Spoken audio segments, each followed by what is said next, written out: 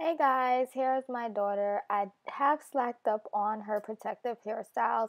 It's been a month since I have done a protective hairstyle and washed her hair. As you can see, it's very tangled.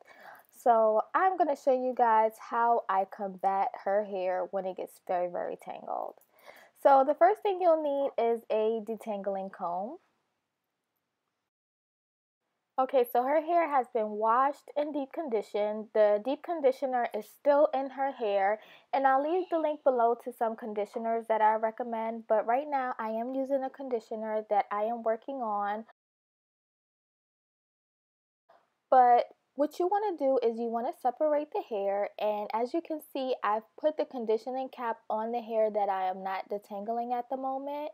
Right now, I am just going in and I'm detangling with my hands. As you guys know, I love finger detangling.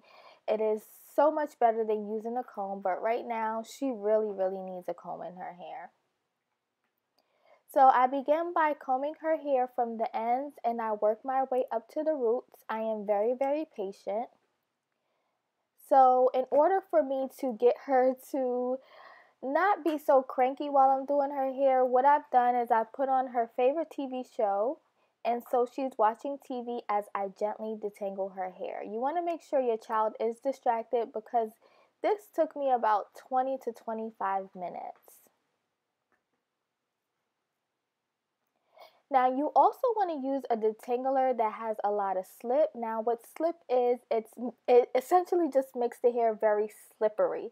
So finding a conditioner that the comb will glide through the hair.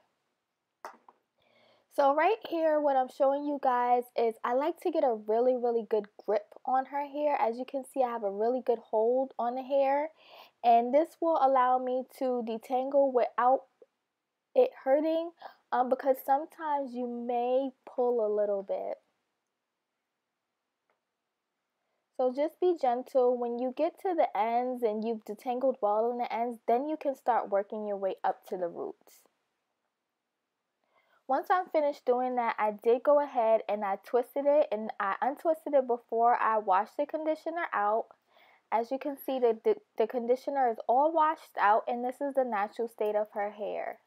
It's clean, it's detangled, I can run my fingers through her hair, she's not cranky, and it's time to move on to the next hairstyle.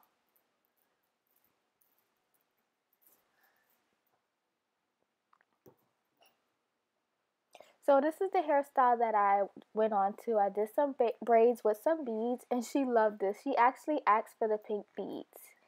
Make sure you subscribe to follow me for other great videos, and thanks for watching.